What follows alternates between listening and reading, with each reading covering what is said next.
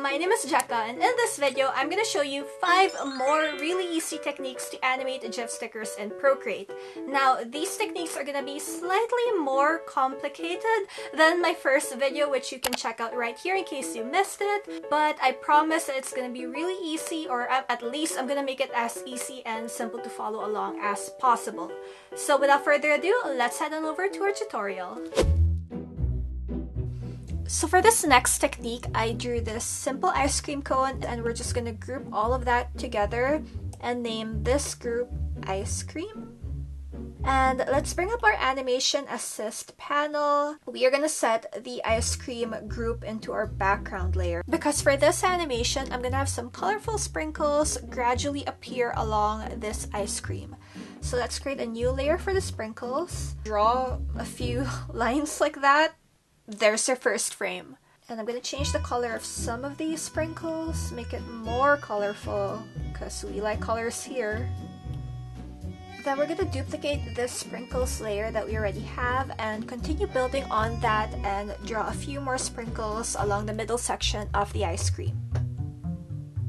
And just continue doing that for our last frame of the animation. So again, duplicate this layer and build up some more sprinkles on the ice cream. And there we go! So I'm just gonna lower down the frame rate, make it a bit more slower, and set the animation to ping pong. And I think I'm gonna add an empty frame before the first part of the sprinkles appear, so that there's this one frame in the animation where there's no sprinkles. And you've got yourself a super cute, super colorful ice cream animation. You can also do the appear and disappear effect by gradually erasing parts of an illustration. So here I have this floral illustration that I made, and I made sure that each element that I want to gradually appear is on its own layer. Group all of these layers together. And what I'm gonna do is I'm gonna duplicate this flowers group each time I make a frame of animation, and that way if ever I make a mistake, I can always go back to the original illustration.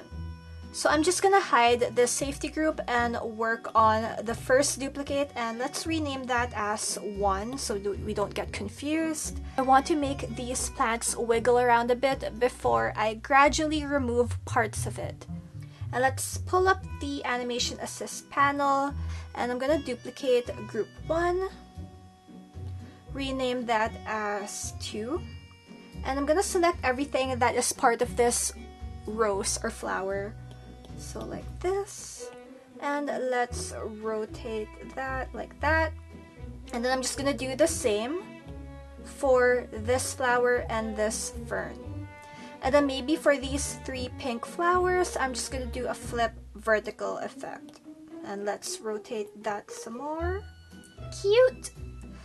Okay, so now that we have our plants rotating across 2 frames that are just going back and forth, I'm gonna duplicate each of these 2 frames so that we'll have a total of 4 frames. And I'm gonna duplicate this and move the copy at the very end. We're gonna start removing parts of this illustration.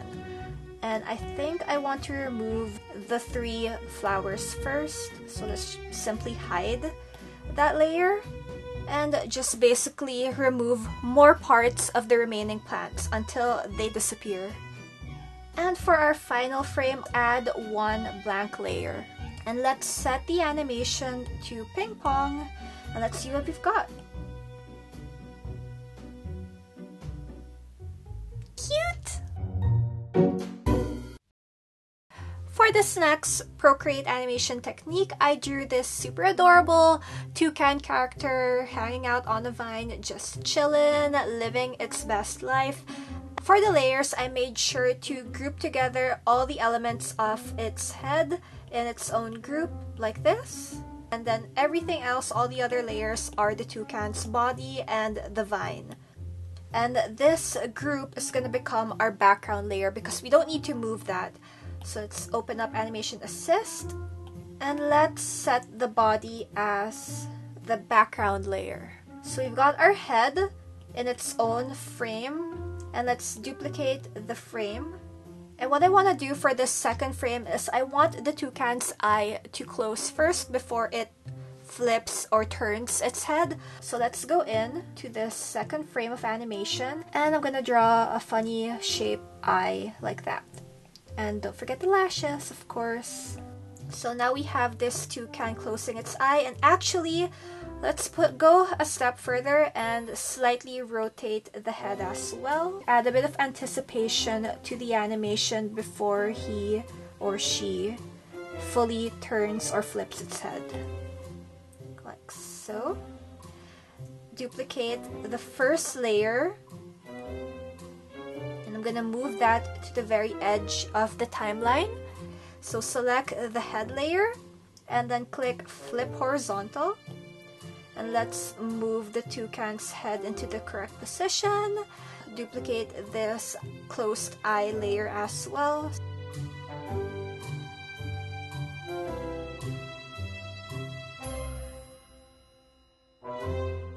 And I'm gonna try to hold these poses, the first frame and the third frame.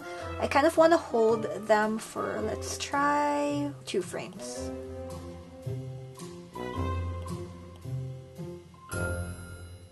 And now you have the most basic head turn animation ever. I'm gonna teach you a really simple way to do frame by frame animation.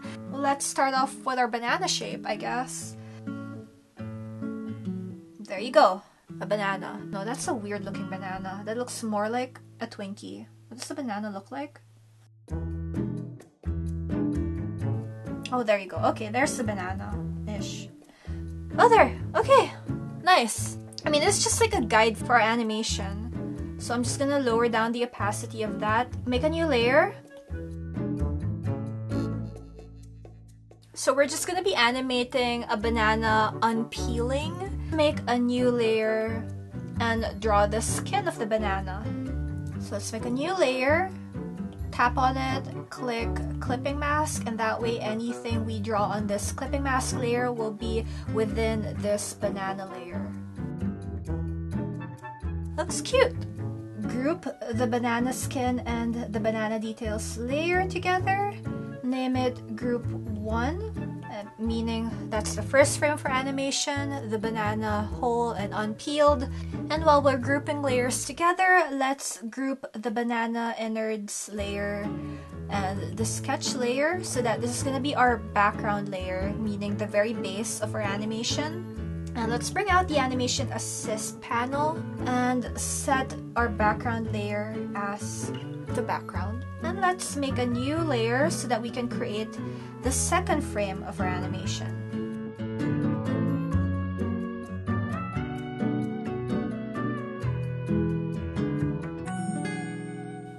And let's add in more details. And don't forget to group whatever layer you have. Group them together to create one whole frame of your animation.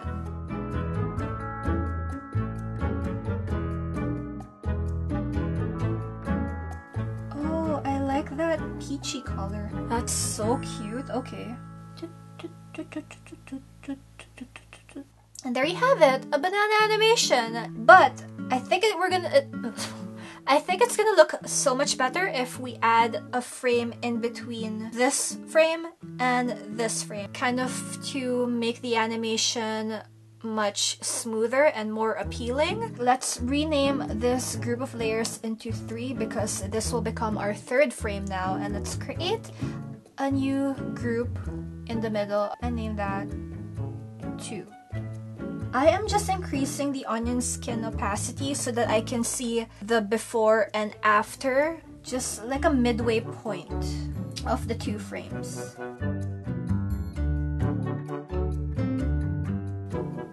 How cute is that, right? Good job. I'm patting you on the shoulder. So for frame by frame animation, like with this, think of objects where there's like a before and after that you can animate. And then I applied the same technique to this sticker where I drew the leaves of this plant kind of growing and shrinking across 3 frames, and then I set it to the ping pong type of animation.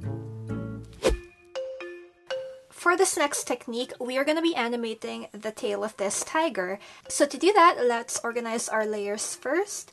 And I'm going to group together all the layers of the tiger's body, and I'm going to make a separate group for the tail of this tiger. And let's bring up our animation assist panel. So this time, we're going to make the tiger's body into our foreground layer. Let's duplicate the layer to create a second frame for it. We're gonna bring up the warp transform effect, and we're gonna make it look like the tiger's tail is swaying. So just simply pull up the tail like that.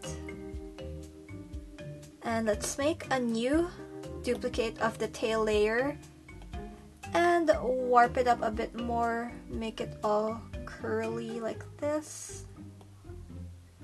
And make sure that the tail doesn't overlap the tiger, just because the arrangement of the layers make it so that if you move the tail on top of the tiger, it's actually gonna appear underneath it. So let's just warp it up until there. And make sure that we set it to ping pong, and then let's lower the frame rate and let's hit play. Yay! Super cute. So our next technique is super easy. We're just gonna draw one thing and change the color of it. And we're gonna do that trendy rainbow, that trendy minimalist rainbow that I see everywhere. Okay, that took way longer than it should have. So duplicate your layer. And we are gonna animate the colors of the rainbow radiating outward. So this yellow color is gonna go up here, the orange color will shift to the second rainbow bow, and the dark pink will go to the topmost bow of our rainbow. Like so. And we're just gonna duplicate that frame and continue with that pattern until we go all the way back to the original arrangement of the colors. And there we have it. 4 frames because we have 4 bands, or I don't know, curves of the rainbow. And let's pull up our animation assist panel and hit play. Pretty! It's so pretty! Oh my gosh! I kind of like it being this fast though, but I feel like it's a bit too fast. And we're done! Yay! Thank you so much for making it through to the end of this video, and I really hope that any of these techniques, whether in this video or in my first video, give you enough inspiration to start making your own GIF stickers. And again, if you missed out on my first part of this whole mini tutorial series, then you can check it out right here, as well as this other video tutorial that I have, which will walk you through the entire process on how to set up a Giphy account so that you can share your beautiful GIF stickers out into the world through Instagram and Facebook stories. If you enjoyed this video, then I really appreciate it if you can give it a thumbs up to help with the algorithm, as well as subscribe to this channel for more fun GIF sticker related content. As always, create your own adventures, and I'll see you in the next video.